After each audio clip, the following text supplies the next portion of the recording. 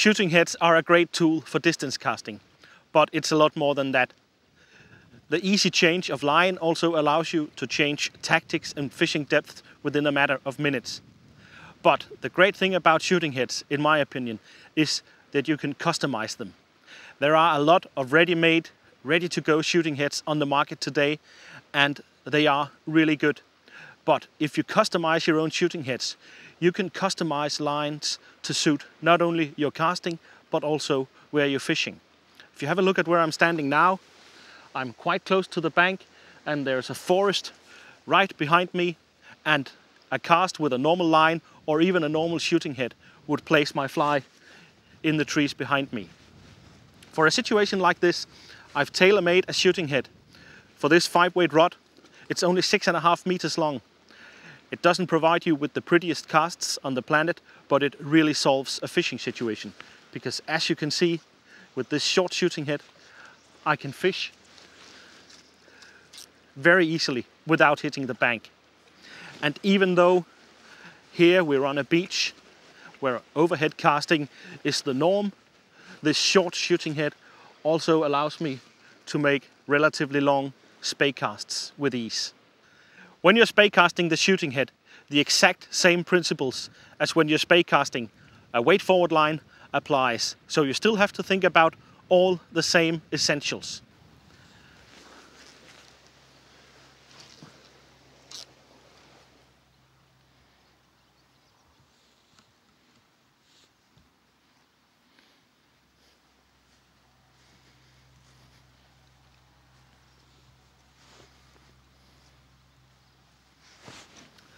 Spey casting a short and relatively heavy shooting head like this to a distance of maybe about 18-20 meters is relatively easy.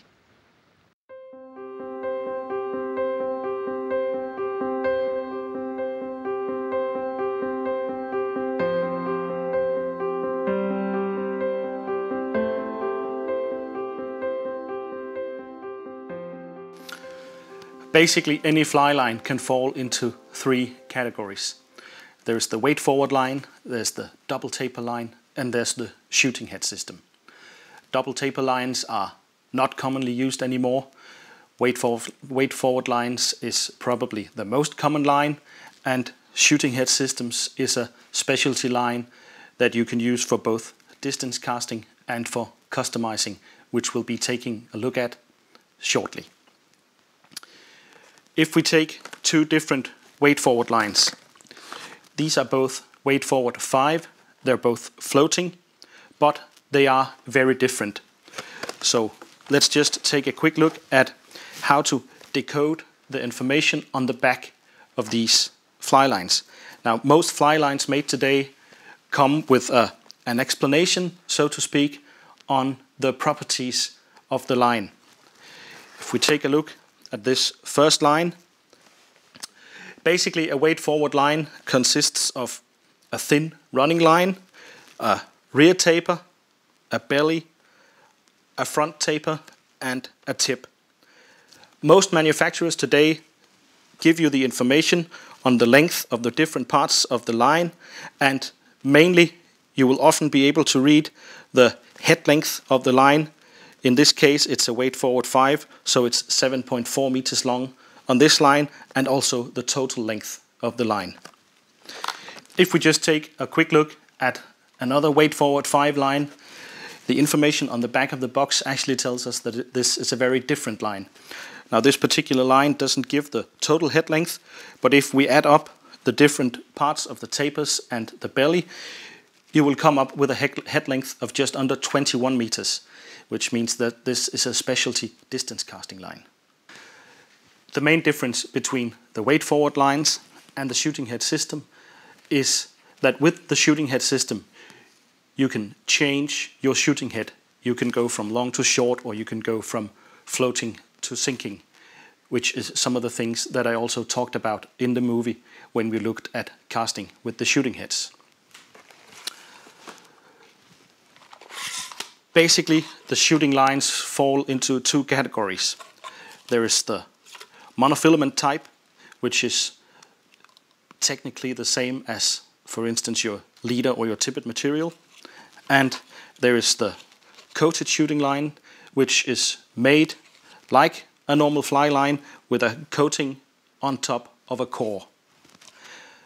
When it comes to casting and fishing with the shooting head, you will probably cast further with a monofilament shooting line. It's also a little bit more difficult to handle. It's slippery, you will lose it, you drop it a little bit easier when you're casting, whereas with the coated shooting line, your cast looks a little bit better, it's easier to handle, but you will not cast quite as far.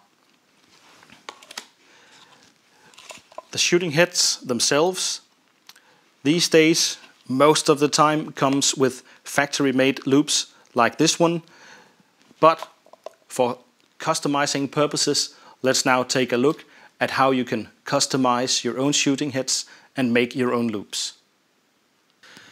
So let's take a more detailed look at how to customize your own shooting heads. The first thing that you want to decide is obviously how long you want the shooting head to be. If you want a short one for confined space or a longer one for longer casts along the Danish coastline, for instance. After that, you need to decide how heavy you want it to be. I usually use this guideline for the weight for my shooting heads. A 5-weight rod casts approximately 12 grams, a 6-weight 14 grams, a 7-weight 16 grams, and 8-weight 18 grams. That said, there are no rules.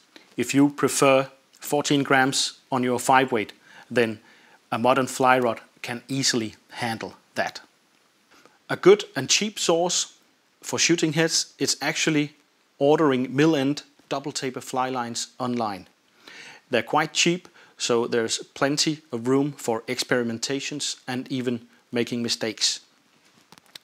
A general rule to go by is that if you buy a line that is 2 ratings higher than the rod you want to use it for instance, you can buy a 9-weight double taper for a 7-weight rod, then you'll usually end up with a shooting head anywhere between 9.5 and say 10 meters.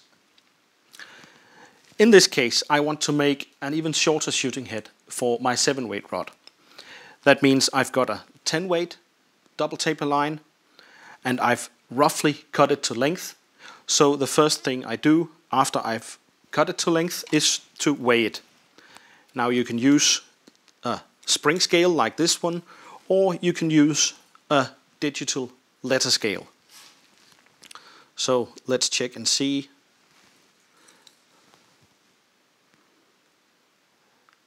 This line is just a little bit too heavy still.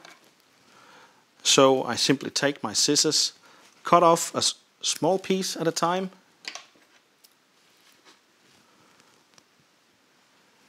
Check it again. And now it weighs just slightly above 16 grams. So when I strip off a little bit of coating to make my spliced loop, it will be spot on. So we've hit the correct weight, just around 16 grams. The line is now around 7.5 meters long, which is perfect.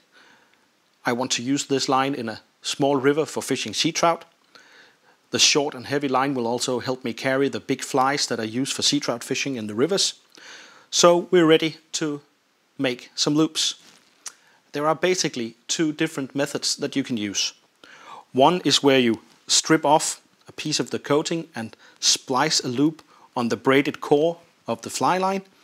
And the other is where you use a piece of heat shrink tube and actually melt a loop on the fly line. So let me show you how to make them both.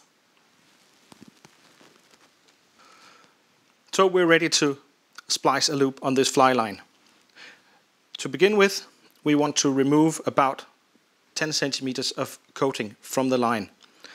The easiest way of doing this is to simply use a short piece of strong gel spun backing or even a piece of fire line or something similar. Make a loop, insert the fly line or the shooting head into the loop, make sure that you have about 10 centimeters of line, and just tighten down hard so that the backing bites into the coating of the fly line. Now grab hold of the backing, hold the fly line inside your hand so that you can pull along the length of the line, and then in one long pull we simply remove the coating from the core. On some fly lines there's a primer which is put onto the core before the coating goes on, which makes it very difficult to make a loop. The only way to remove this primer is to dip the core into some acetone, but on this line I won't have any problems. Take a small needle and fray the end simply by inserting the needle into the core and pulling it through. This can be a little tricky, but just be patient. You want to fray about 1 centimeter or a little more, like that. Split this frayed end into approximately 2 halves. You don't have to count the fibers, just approximately. And then cut away 1 half. Like that. Now take your needle, this is just a sewing machine needle. Insert the needle into the core, just where the coating begins, and push it up through the core.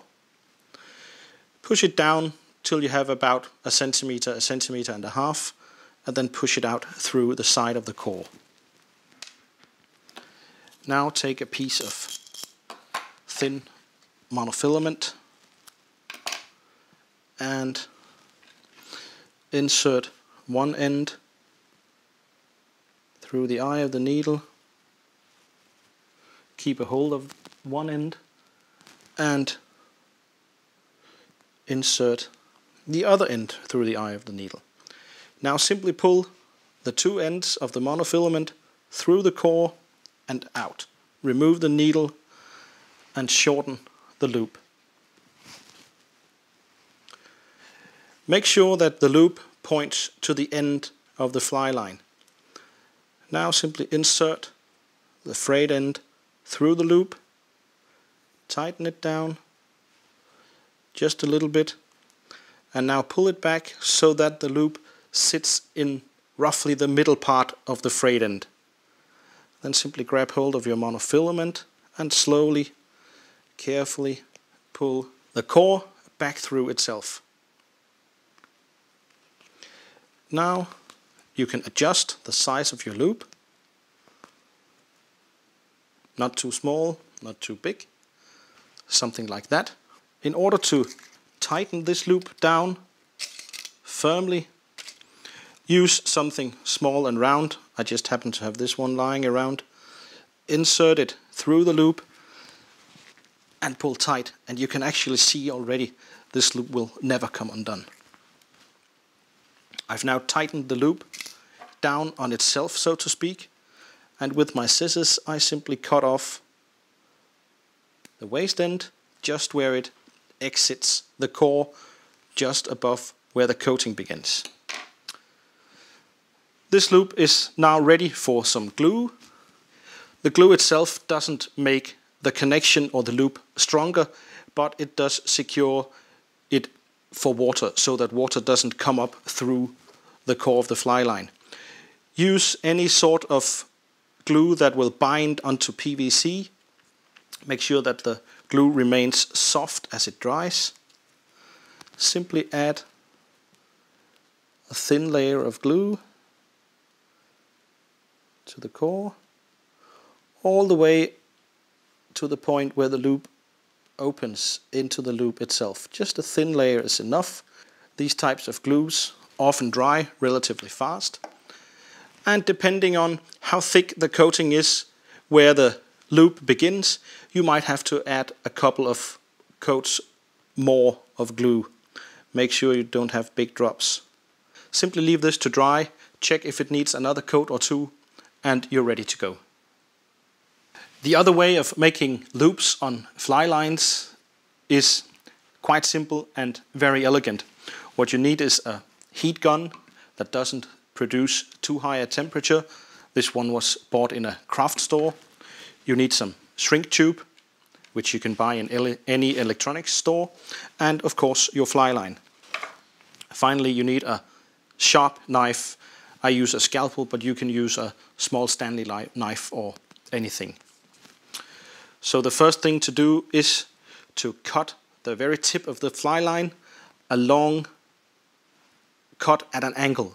The longer you can make this cut, the better. The best way of doing it is simply to place the line on the table and then with the knife at an angle, push it slowly through and make a nice sloping cut. Now choose a piece of heat shrink tube. It comes in different diameters. You want a piece that you can just fit the doubled fly line through. If you use a piece with too big a diameter, you won't get the pressure needed to actually bond these two together. Now fold the fly line so that the cut part of the loop meets the other half of the line. Adjust the loop size. You want to aim to melt together approximately 1 to 2 centimeters of fly line. So this looks about right. And now make a fold and work the doubled fly line up through the shrink tube. Now you want to make sure that a piece of the shrink tube goes past where the loop ends, because you want to protect this piece of line from the worst heat. And the same when you cut off your shrink tube, leave a couple of centimeters that sticks past the end of the loop, because we don't want to melt this part together, otherwise it'll be very difficult to remove the shrink tube once it's melted. Check and see if that it's all parallel inside the tube, and then turn on your heat gun. Make sure it points away from yourself and just give it a minute or two to heat up to the right temperature.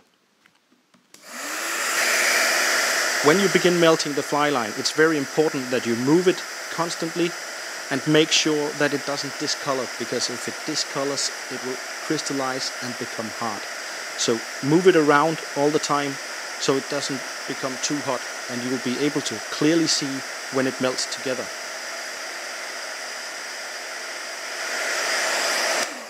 Once it melted together, quickly place it on the table and roll it. Don't keep your fingers on it for too long, because it is quite hot. This just adds that last bit of pressure that you need to fuse the line together and to make it nice and round. There we are. Give it a minute or two to cool off. And then simply with your scissors, cut through the shrink tube, grab a hold of it and pull it open.